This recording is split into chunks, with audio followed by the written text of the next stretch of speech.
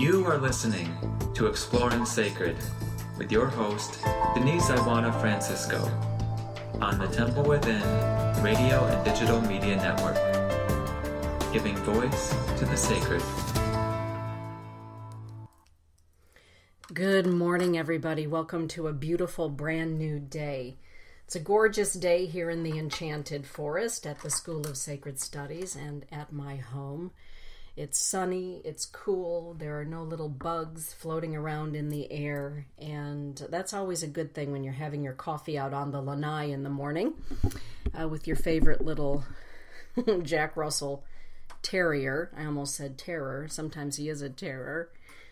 But it's a beautiful day, and I'm happy to be here with each and every one of you.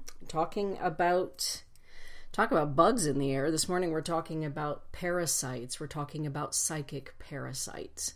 And what does that mean? And where did all of my energy go anyway? Right? How did that happen? Why is this perpetual feeling of doom and gloom or nagging or whatever it happens to be? Why is that present with me? So this morning I'm welcoming everybody into the chat room. Good morning, Janet Smith. It's good to see you in the chat room this morning. And if you would care to join us, please do. It's easy. Thank you to everyone who continues to become a follower of my program here on Spreaker. That makes me feel really good to know that you are enjoying what it is that is being presented here. And gives me an opportunity to interact with so many beautiful souls. That'd be you. So I'm going to go ahead and post that link over in the Exploring Sacred page on Facebook so that everybody can find me. Good morning, Lily. It's good to have you in the chat room and here on the show. All right.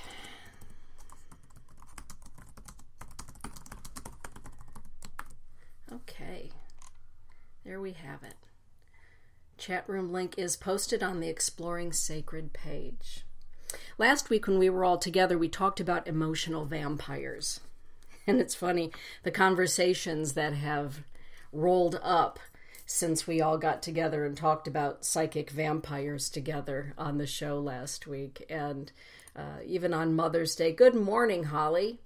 Mother's Day afternoon, my mother-in-law, Janice Francisco, said, gee, I listened to that show and I had to stop and think about all of the times that I may have been an emotional vampire. And I said to myself, well, I hope everyone can forgive me for those times that I was needy, something like that. And I said, well, I think that we can all be that. I mean, there are times in our lives, naturally, where we can be needy of attention or affection or a shoulder or an ear. And that's all perfectly good and well. It's when things are out of balance. Right, it's about balancing heaven and earth. Good morning, Katie Battle.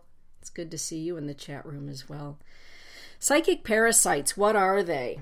Well, first of all, let's talk about that word psychic, because some people hear that word psychic and either their eyeballs roll to the back of their head, or they roll from side to side, or they run screaming from the room, depending on what their perception of that word psychic is.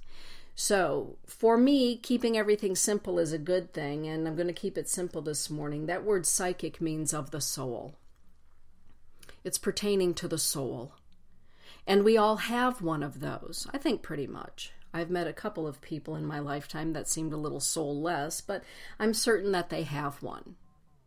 And so taking good care of our soul. Hey girl, hey Joy, New Joy, it's good to see you, Rhonda. And my sister Barbara Dullknife is calling all at the same time. It's a hoppin' morning, isn't it? When we take care of our soul, when we take a look around to see who the psychic vampires are and who the emotional vampires are, and take a look at our own selves to see if we've become that or when we've been that, or if it's gone unchecked, that's a good thing. It's good to nurture our soul and to take good care of it. I often think to myself, in fact, just this morning as I was getting ready for the show, thinking to myself at the age of 56, how much differently I feel about this particular subject matter. In fact, a lot of subject matters in my life. And, I was thinking to myself as I was making my bed, isn't it interesting, Dana, that when we first begin the spiritual path, the path firmly on the path, compassion for everyone seems to lead the way, and perhaps we're taught that. We have to be compassionate and kind and loving and nurturing and caring, and that perhaps maybe we should be the person to parent everybody, to be the good, loving, kind parent to everyone. And then along the way, as you get older, you discover that, tough love is a good thing. Tough love is a good thing. And pretty soon, that tough love and the compassion meld into something that says, but what about me? What about compassion for me? And what about tough love that's going to nurture me? In other words, tough love, making those decisions to say that I do count, that I do matter. I have value. My love has value. And the value of my love is not going to be based on how much abuse it can take, right? And when I think about abuse, or if I think about what it is that sits in my heart, and perhaps they sit in your heart as well, what is it that sits in our heart? It sits in our psyche, in our soul. What is it that sits in our mind, in our memory bank, in our blood, in our bones? What is that? Well, sometimes what we have tagging along with us, like barnacles, I love that word barnacle, like barnacles, are psychic parasites. What is a psychic parasite? Sometimes a psychic parasite can be a thought that we cannot let go of. Maybe it's a thought about ourselves. Maybe it's a thought about another person, or a thought about a circumstance, a thought about a group of people, a thought about all kinds of sorts of things, about a family dynamic. There are times in our lives, I believe, when we need to sit and take a really good look at our psychic parasites, those that are clinging to our mind. Are we still thinking about ourselves in the terms that we thought about ourselves in high school or college? Sometimes, and I guess that's a whole other show, a case of arrested development, right? Some people are still living 1981, the year I graduated from high school. They haven't moved off a dime. And it's good to have a young soul. If somebody asked me, how young are you at heart? I'm still 17, right? I'm still that same year that Fleetwood Mac's Rumor album came out. So in that space. But what about our maturation, the maturation of our soul? Am I still thinking about groups of people or situations or myself? Am I holding on to thoughts that really need to be processed and let go of? Are they weighing me down? Are they just weighing my mind down? Sometimes we say our mind is heavy. Our mind is heavy with thoughts. And sometimes we just numb ourselves to the heaviness of those thoughts. I think it's good sometimes to sit with those thoughts and really think about, well, where did that start? I often use the example of, good morning, Angie, the example of, oh, thank you, Rhonda. She said, you are doing a show that resonates with my life as we speak. Thank you. I appreciate that very, very greatly. When I was a young girl, I wanted to play baseball. And back then, girls didn't play baseball. Maybe they played softball or wiffle ball or something like that, and that's good too. But when I was 5, 6, I wanted to play baseball. And there were only boy teams. And I remember the coach, even though I was that young, the coach telling my dad, the sarge, she's a girl, she can't play on this team. And my dad said, like hell she can't. She's going to. And so I remember, being a feminist at the ripe old age of 5, right? Getting on that boys' baseball team. And yes, I was relegated to playing catcher, which served me really in great ways later on when we won the city championship in high school there in Apple Valley. But the point of it all is that for some people at a very young age, there can be a thought implanted in their mind. She's a girl, she can't do that.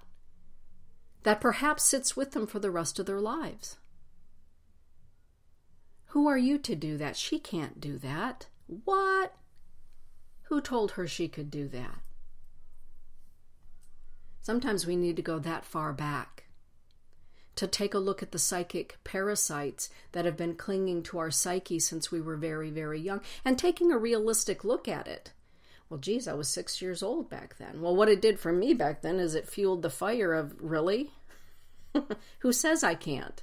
I'm going to. And at least I'll give it a try. It may not work out, but I'm going to give it a try. And for others, and at other times in our lives, we're told things, hurtful things, shameful things, petty things, lies, that sit. They just sit. We're coming up on a beautiful full moon here, which is why I'm doing this show today. Full moon, beautiful full moon that says to us, take a look. Take a look. Right now it's time to pluck the parasites, those things that have been sitting and draining your energy, morphing your memory bank. It is amazing how one single parasite in your memory can transform all of the memories attached to that single moment in time. We can base an entire thought form and way of living based on a parasite that we were given at a very young age. It can form us. It can form us. And what about those emotional parasites?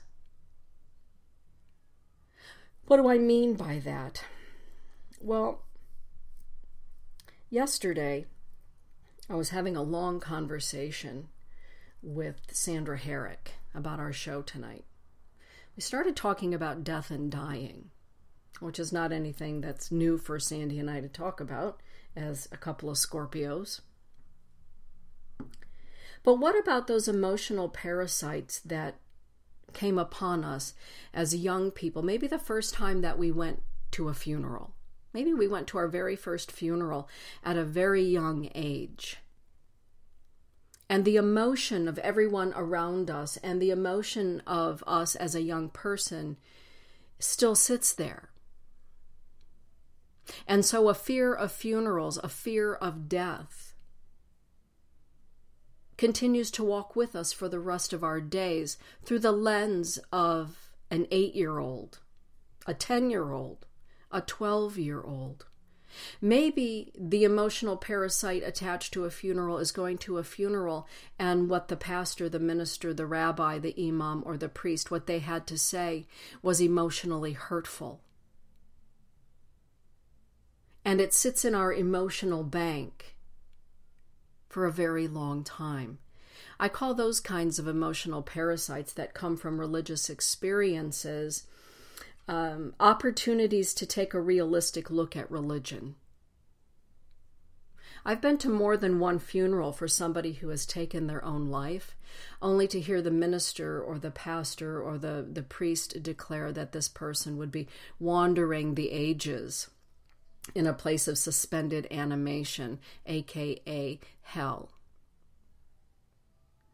And typically in those occasions when I hear that kind of blather, I will talk to the pastor or the minister or the priest afterward. Why are you leaving that thought? Why are you leaving that emotion with the people who were here today? That emotion will sit within them for the rest of their lives. Well, that's what I was taught to say. Well, have you ever examined what you were taught to say? Do we examine what it is that we say on a daily basis? I happen to think that silence is golden. And when somebody goes radio silent, perhaps it's an opportunity for them to gather their wits about them before emotional parasites emerge, right? As anger, rage, maybe an opportunity to sit with it and be with it and balance that before we offer our thoughts, the way we feel about something. Silence is a beautiful thing when we feel maybe we're going to be out of control with what it is that we're going to say or project. Because those projections, the anger, the rage, even if it is justified anger or rage, if it is not in control or balanced in meaning or why it's coming to fruition, what is the basis for your rage? If it is not rational, the hurt from that emotional parasite can go on forever. Words can create some of the most harmful psychic soul parasites ever in a human lifetime. And not only human lifetime, but with every living thing. Every living thing. Yes. Another one of our parasites, psychic parasites that reside in our soul, I believe happens to be attached to memories. Memories. Ancestral memories. Personal memories. Group memories. That sit deep, deep, deep inside, and maybe we tucked them away because they were too painful of an experience to experience and to process at any given time in our life. And eventually they become something that drains our energy. I once heard somebody say that some of our most painful memories are like beach balls. We can hold them under the waters of our psyche for a very long time, for as long as we have the strength to hold that beach ball under the water of our psyche until eventually it just pops up and it comes to the surface.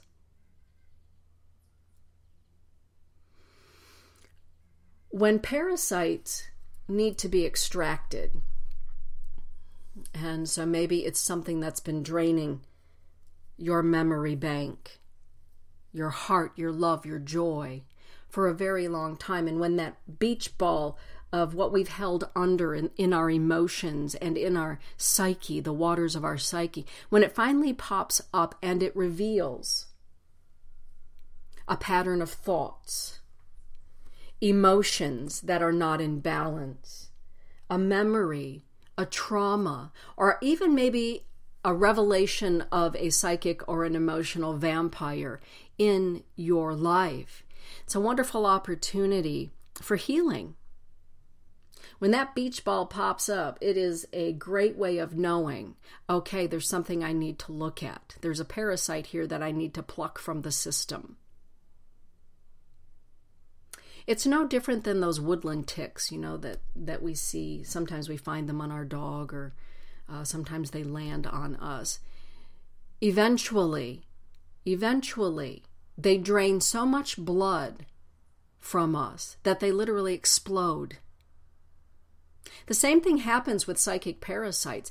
Eventually, they drain so much blood from us that they explode, and we are left to heal, to move forward, to recognize, oh my goodness, I had no idea that it was that particular circumstance in my life. It was that person, that memory, that thought form, that trauma that I had been holding under the surface for so long. And maybe there are a lot of them. Maybe one thought led to the next, and to the next, and to the next, and to the next. And sometimes it depends on the age we are. I think next week, as we're getting ready for Memorial Day, here's an example of what I'm talking about. In recognition of Memorial Day, I'm going to talk about, and many of you can relate to this, what it is to be the son or a daughter of a military veteran, to be a spouse of a military veteran. You see, when I was 5 years old, 6 years old, when my father, the Sarge, came back from Vietnam, I remember the day we picked him up at the airport in Grand Rapids, Michigan. I remember it like it was yesterday, every nuance. And I remember the cassette tapes that he would send and would be listened to around the dinner table, and you could hear the mortars going off and all of those kinds of things. And so at 5 years old, 6 years old, I had a thought form about war, and I knew who my father was before he went off to Vietnam. The man who came back was not the same man who went. And for a 6-year-old, it's confusing. 50 years later, and now understanding that both the Sarge and my biological father, between them, from what I understand now, between the Sarge and my biological father, they both served 7 tours of war duty between 2 men. What I understood about my father being different at the age of 6 and what that meant, the anger, etc., etc., and now understanding it at the age of 56, it leaves a space for that parasite of what happened to my daddy. Where did he go? How come he's so angry now? To come to understand, and I can take a look at that now at this age and say, now I see, now I understand. Depending on the lens that we're looking through, the parasite will reside in that particular age or decade of our life. Sometimes a psychic parasite can be a person. It can be a person. And I guess we could compare it to being a psychic vampire, except the vampire goes home and sleeps at night. Right, when in the daytime, when the sun rises, the vampire goes back into their coffin. The psychic parasite, on the other hand, just never goes to sleep. It's always there, and it's always draining our energy. It can be draining our joy. They can be draining our joy. And we all have those people in our lives. It's different than being an emotional vampire in that it never stops. So usually when we talk about a soul vampire and a soul parasite, it's 2 different things. So for a soul parasite, it's typically somebody that we're living with or that we see all the time. Someone who is in our life. And it can also be, if we don't live with them and we don't see them, it can be a relative that we are connected to by blood. The blood of our blood and the bones of our bones, as Amantha Murphy always says. Good morning, Audra. Even from a distance, because of the blood connection, a soul parasite can be a relative. And that can be a good thing. Or it can be parasitic, a drain, a constant drain. So what do we do about all of these parasites? Well, it takes some meditation, takes some self-awareness, being aware and awake to what it is that raises our emotional level, to our feeling drained, triggered. What is the source of the trigger? What is the source of the anger, of the rage? What is the source of the melancholy? What is the source of the distrust, of the self-doubt? What is the source of that?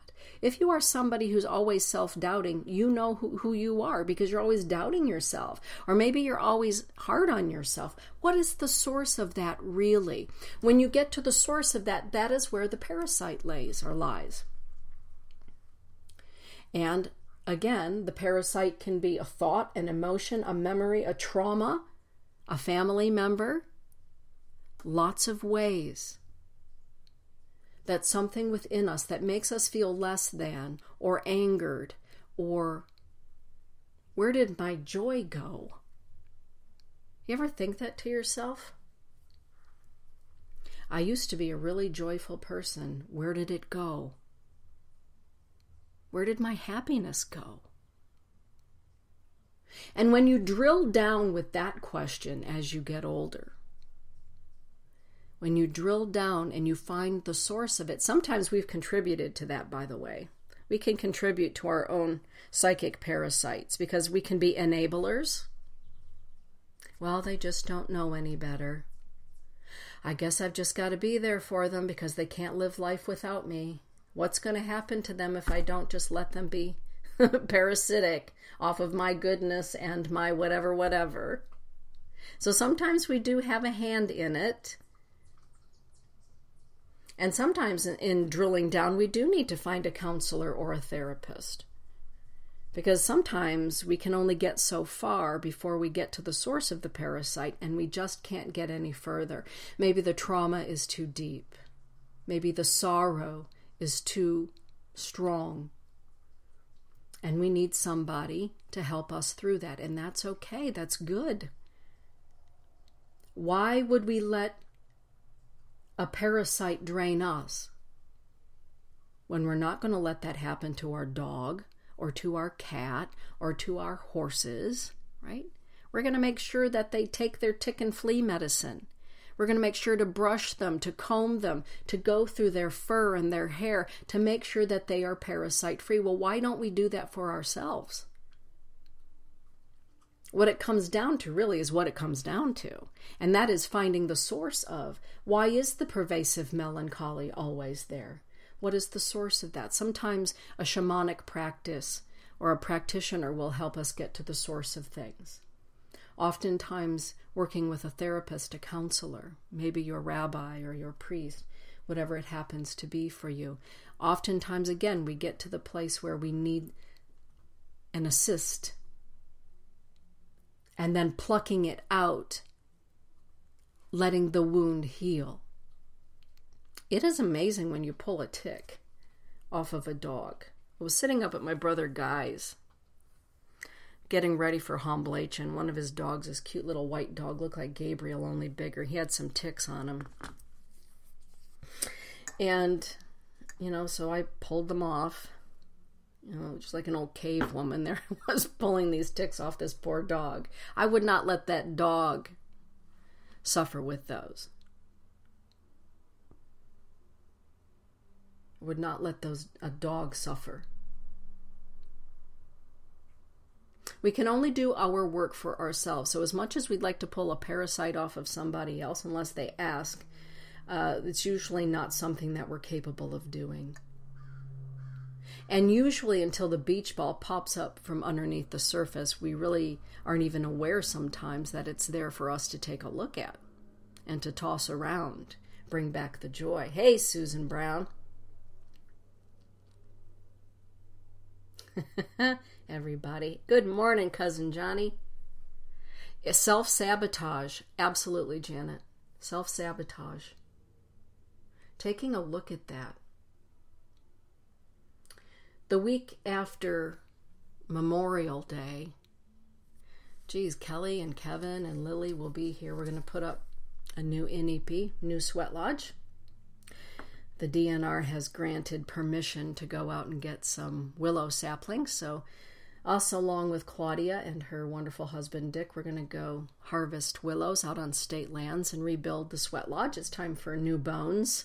Isn't that interesting? It's time for new bones. At the same time that we'll be putting the teepee back up, out back, so that it's here for my sisters when they get here in June. So the teepee will be up, the NEP will be refreshed and renewed. And then I travel to Florida to meet my cousin Johnny and my cousin Corey for the very first time, my mother's relatives.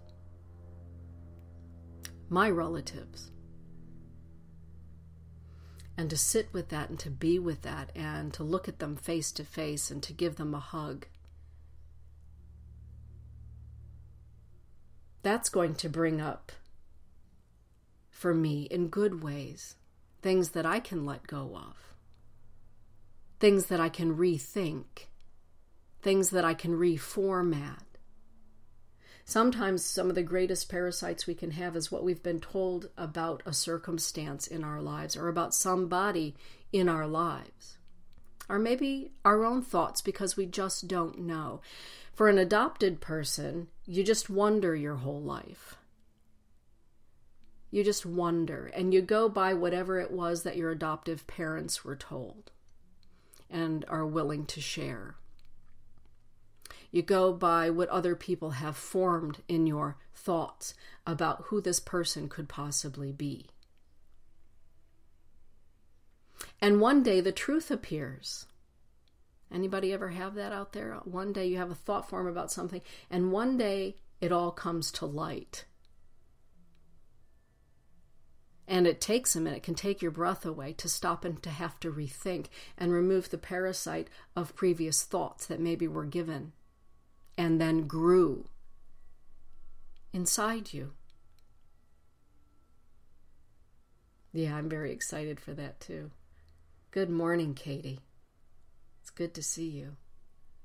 Good to have you in the chat room. Psychic parasites, soul drains. Every so often we need to take a look, just like we do with our dog and cats. We need to inspect ourselves inside and out to see what it is that's lingering.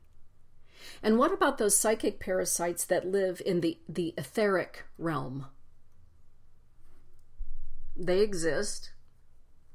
Not everything in the devacanic realm, the astral realm, the angelic realm, the Sushuptic realm, the devacanic realm, not everything there is pure light and love. It may have been born of love, but it serves a different purpose at times. Psychic vampires, what do I want to say about this? Psychic parasites are very real. Taking good care of our mental, emotional, physical body, as we've been talking about, is very important. It's also really important to take care of our soul body, our energy body, our spiritual body. That's the fourth side of the Great Pyramid at Giza. Actually, there are 8 faces on that pyramid, but typically what the human eye sees is the 4. Physical, emotional, mental, spiritual. The spiritual body. In the spiritual plane, in the etheric plane, what spirit sees of us sometimes is our human body, but most often not. Most often not. We may appear to spirit in the form of a color, an octave, a tone, a frequency, a light. Not always our human cloak is seen. I learned this, a long time ago. I was speaking with a medicine woman, a Wiyan Wakan, right? Wiyan woman, Wakan, holy woman. And she was one of the first people to teach me that spirits don't always see our human figure. They will see our soul essence, and it may appear as a color, again, a vibration, an octave, a light. And if our light, our octave, our vibration, our color is appealing to a vampire on the other side of the veil, a parasite on the other side of the veil, they will attempt to drain from us what it is that they seek. Locally, I was speaking with an elder, a tribal elder, and she taught me about the colors of ribbon skirts and sometimes the colors of regalia. Locally, the colors of regalia attract spirit. So if we look at somebody who has regalia, and the regalia, maybe it's oranges and yellows, it's a vibration that they are attuned to themselves, they like it, it's those colors that spirit sees them by. At other times, spirit will tell us, I see you in this color. This is how you appear to me. Interesting how indigenous elders and indigenous spiritual leaders, right, can take us into unknown territories. I never knew that before then. And since then, in the past 15 years, I've become very well educated to exactly what both of them were talking to me about. We're more than our human body. We are light. We are love. And there is an emanation. Yeah, Susan, remember that night there at your home? Oh, Susan has an exquisite home there at the foothills of the Monadnock Mountains, out east there by Sandy Herrick. And we weren't in her home, 10 minutes, Susan, for that class? And before long we had dozens of coyotes out just outside of her house, yelping and singing for us. They recognized the gathering of souls there in her home. It was magnificent. It was beautiful. They were singing to us beautifully. And yes, Rob, energy is currency on the other side. Yes. Energy is currency. One of the places that people will rarely find me is in an old tavern, unless I'm in Europe, and right, all they have are old taverns. But before I go into an old tavern, whether it's here in Lowell, Michigan for taco night, or if we're in someplace in Europe, I'm very mindfully and consciously aware of going into what could be a feast for psychic parasites.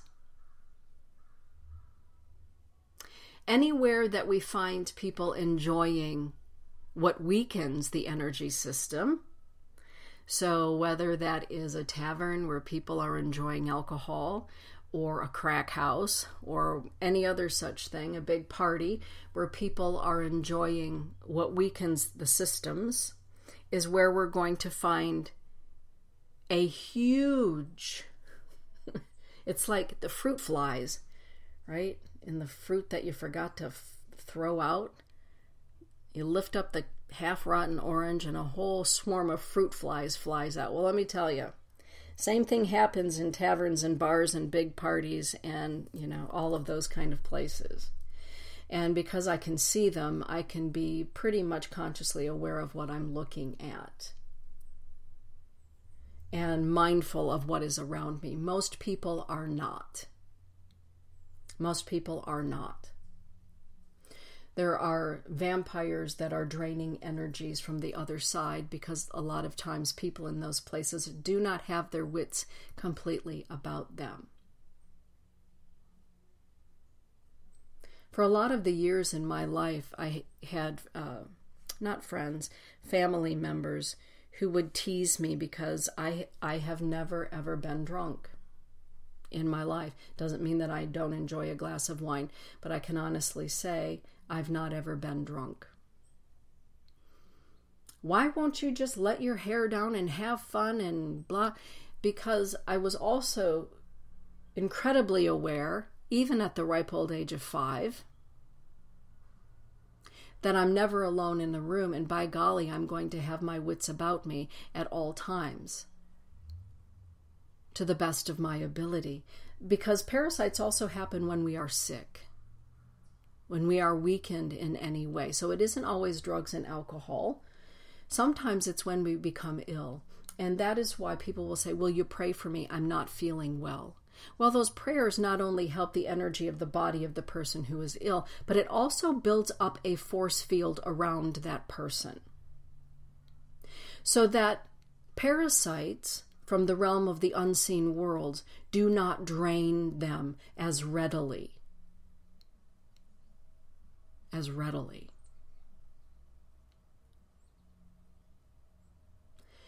Really, the course of the modern day mystic or the modern day seer is to understand that the seen and the unseen worlds are all connected. They are real. And walking in balance, it doesn't mean never have apple pie a la mode, or you don't ever have, never have a drink or whatever. I'm not saying that. What I am saying is balance is a good thing, particularly when you understand that you are already a psychic sensitive. If you are already a seer, Understand what it is that's seeing you. Understand what it is that lives within you and around you. Our thoughts, our memories, our ancestral traumas are very much alive in the energy within the pools of our psyche, of our soul. They become parasitic when we do not pluck them, when we become aware of them. Sometimes we're not even aware of them until much later in our lives. But sometimes people will say, well, just let bygones be bygones. Well, okay, if that works for you, but on my side of that bygone, I'm going to take a look at where it may still be harming me. On their side of the bygone being a bygone, they can let that go, but I need to see if there's something within me that is still draining energy from me, taking my joy from me. I need to see that and work with that. Just putting my head in the sand really just doesn't work for me. Let's have a look at that. It doesn't have to be confrontational. It can be honest and healing. Better take a look.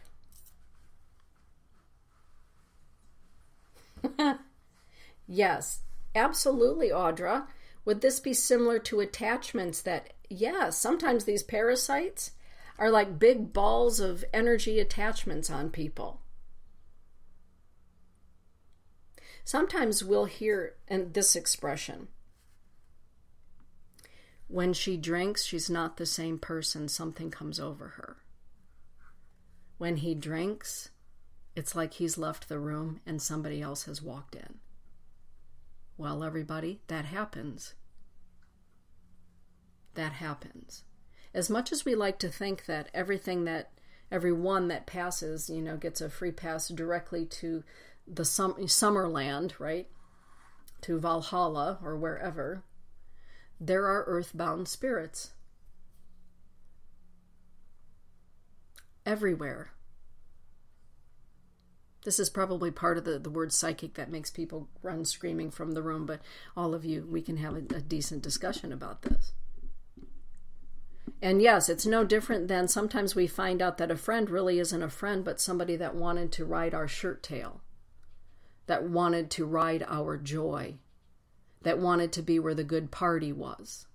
And as soon as that gig is done, they're gone. And you've all experienced that. Well, they were there for the good times, then what happened? Right? All of a sudden it got ugly, and they left, or I had to push them out. It's really good to check ourselves. Even, for myself, even when I go shopping, and we all know how much I love to shop. Oy vey, yikes, I can't stand shopping. Because we don't know. Being mindful and consciously aware of your energy. If you come away from an event and you don't feel like yourself, maybe that's because you're not alone. Maybe you're feeling the presence of another. What do you do about any of that? Well, there are lots of practical things. It doesn't take a magic wand. If a parasite's been there a long time and it's a doozy, that's another story. It could take some assistance. But if you've gone to some place, let's just say you went to a family dinner. And oh lordy, that family member that no one can stand because they're a harper and a complainer and a whiner and ugh. You leave thinking, why do I do this to myself? I feel like I've whatever. What do you do about that? Well, one of the greatest things you can do is go home and take a shower. Head to toe, take a shower. Take a bath. Wash that right out of your hair. Wash it right out of your body. You come home from a bar, you come home from a party, take a shower. Clean yourself up. At the very least, spritz yourself with some lavender or something soothing. Go lay out in the grass. I remember years ago I met Sonia Choquette for the first time at her home in Chicago. And there we were sitting in her living room.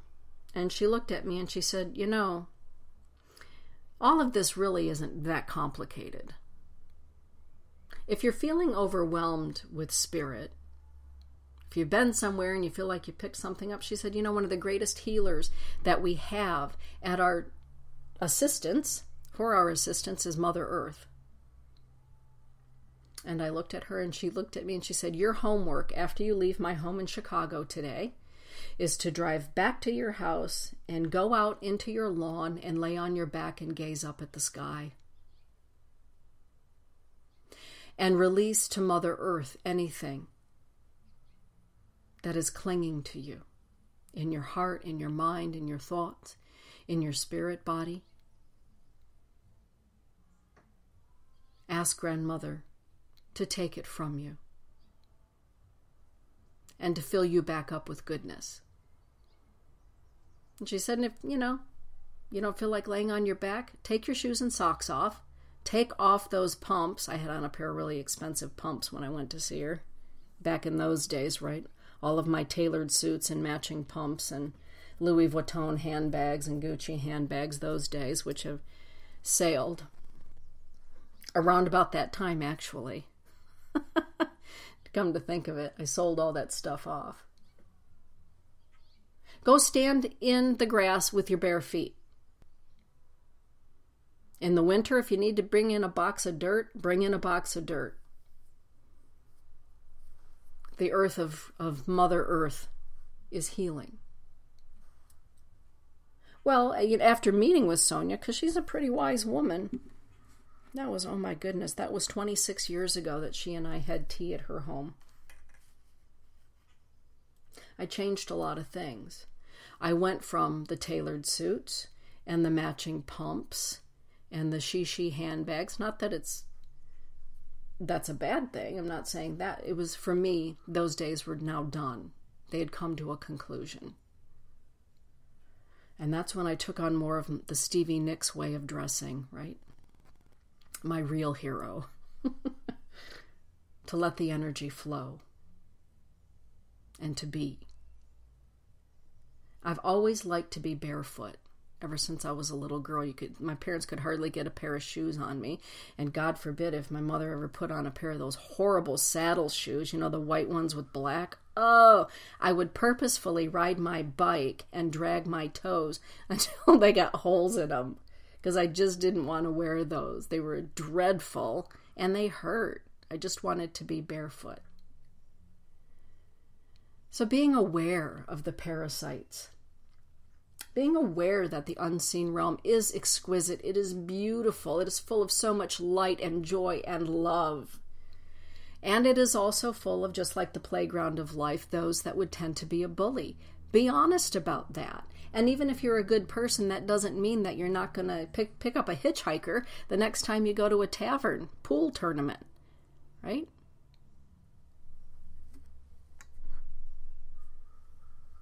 Let me look here. Yes, dark entities do have an intuition of their own, Holly. Yep. There's a consciousness to everything in the universe. Yes. Yes, that is very true. Rob is saying, I've read someone who opined that World War II began to turn after Hitler stopped his public speeches. They energized him like musicians on stage, consuming the crowd energy. Yes, without a doubt, yes. Yes, absolutely. Alcatraz for me. That's right. That's right, Rhonda. Katie Battle is saying, my dog and I buried my shoes in the garden after my mom told me that I had to wear shoes. Yeah. Yeah. The older we get, we can become weary from carrying around the parasites of our past, or the way that we perceive our past, or the way that we were told and what we were told about our past. We can become weary carrying ancestral trauma. David Sturkin and I, me and Cad, were headed on down to Georgia in June to participate in an ancestral healing weekend. event. That'll be interesting. The two women who are facilitating the weekend are both psychologists, I believe, but also practitioners of the Orisha persuasion. So that will be interesting, and I will be personally prepared for that. Orisha is not a religion, or I should say a path that I follow. It is in my bloodline, but I do not follow it. So I'm prepared for that African religion being used. And so my African ancestry will be there with me, and I will be aware that I am also a pipe carrier, Chanupa. So let's talk about that for a moment. So I know that I'm going down to Georgia and with my dear friend David Sturkin, and we're going to be participating in 4 days of. There's a great book by a man by the name of Daniel Foor, Foor. And he's done wonderful work with ancestor and ancestral memories, and through the teachings of Orisha, of the Orisha. So I call my brother Guy. He helps teach me about the ways and about spirit as it pertains to me as a pipe carrier and a ceremonialist. And I said to him, I'm going down for this. And he said, that's good. It's good to be in other people's ceremonies and to learn and to be with those different kinds of spirits and be polite, but, be prepared. Don't go in there without thinking to yourself that you carry a Chanupa and they carry a different way. And you both work with spirits in the unseen world. Well, it's not unseen to you, he said, and he laughed. You see it. Yes. Be aware. He said something that was so beautiful. We were talking, and he said, sister, I've been teaching you for a long time. In fact, I have it on here. What did he say to me? By now we've taught you many things. He said, by now we've taught you many things. And one more thing I'm going to teach you is when you're going to somebody else's ceremony, be aware.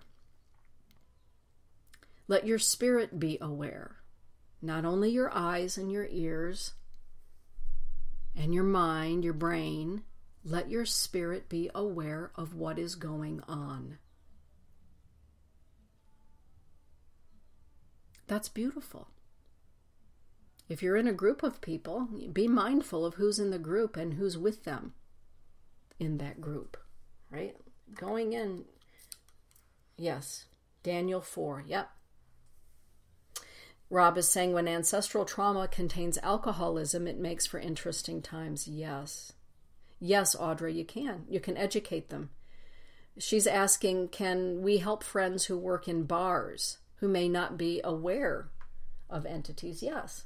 I will say to somebody who works in a bar, I have a client who owns a couple of taverns here in Michigan.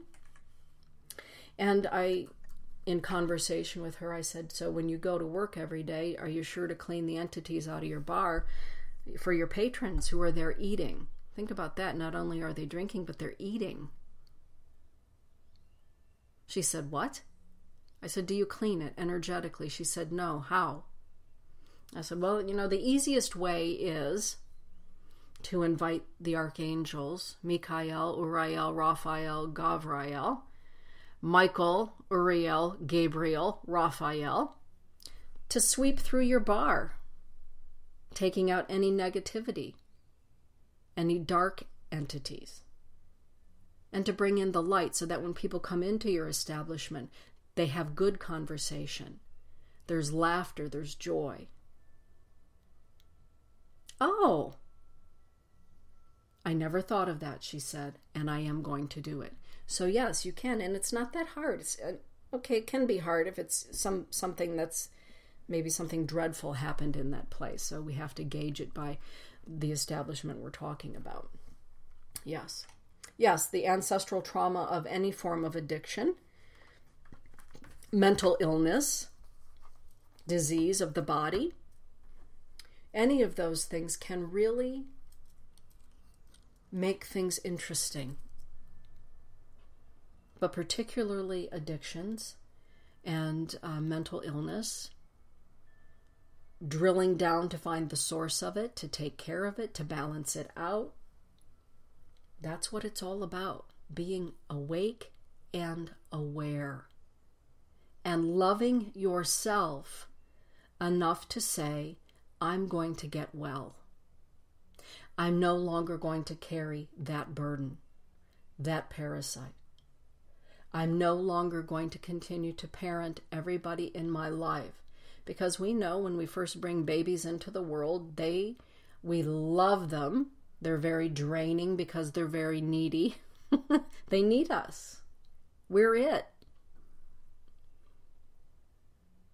And at some point we allow them to grow up and move out and have families of their own, but then there are circumstances for some people where they have to declare emancipation from their children or their parents or whomever else it is that continues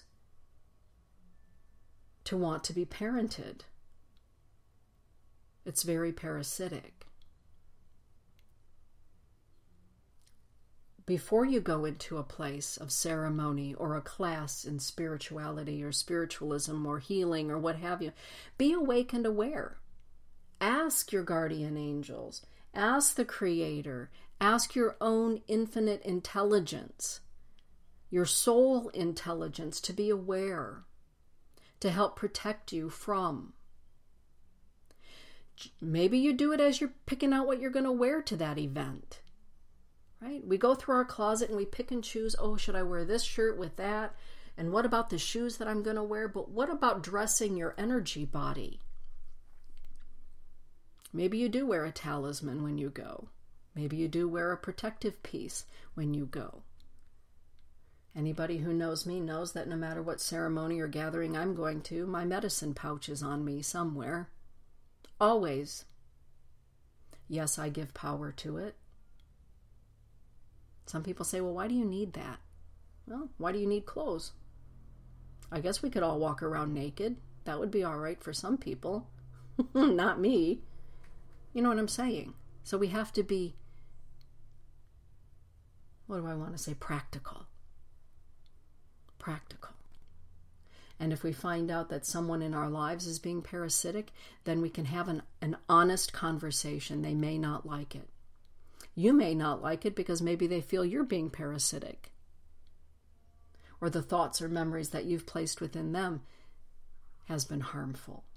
Kids are a great reflection, aren't they? But Mom, what about the time you did? Well, honey, you have to remember you were only 6. Well, what about that time you wouldn't let me get my nose pierced? Well, Elise, you were only 4 when you wanted your nose pierced, and I really didn't think that was a good idea. So if you're still holding on to the hurt of Mom saying to you at 4, no, honey, you already have your ears pierced, and I really don't think getting your nose pierced at 4 is a good idea, then, right? Oh, well, yeah. Sometimes it's so practical. It's so easy, but in our humanness, we can make it so hard. In other words, it's time to take a look at where the dust bunnies are rolling around, everybody. It's spring. We're coming up on a beautiful full moon. Where are the dust bunnies in your life? Time to sweep them out. Take a look at them if they need to be looked at. If you've got dust bunnies in your aura, where did those come from? At the very least, I know here where I am, it's a beautiful day outside. Go lay out on Grandmother Earth and ask her to take those dust bunnies, those parasites away. And if you need assistance with it, pick up the phone, make an email. There are lots of wonderful therapists and counselors out there that can help, and shamans that can help. Let this particular springtime be liberating for you. Liberate yourself and bring back your joy. We came here to have joy as part of our human experience, not to lug around a lot of barnacles, seen and unseen. That's just, I don't believe that that's what we were meant to do. Oh, yes. Clean up your aura, clean up the dust bunnies, likes attract. If you're harboring a lot of garbuncles and things like that on the hull of your ship, of your being, you're going to attract more. Clean it up, clean it out. If you're afraid to have joy because you've never had joy, at least give it a try. Some people don't know what to do with joy because they've never had joy, and joy frightens them. For some people, being sober frightens them. I say, at least give it a try. Give it a whirl. See if it works. If you're somebody who just can't stand to be outdoors, give it a whirl. Go lay out on Grandmother Earth, or at the very least, take off your shoes. Maybe you'll walk in your socks, and maybe you'll get brave enough to take your socks off.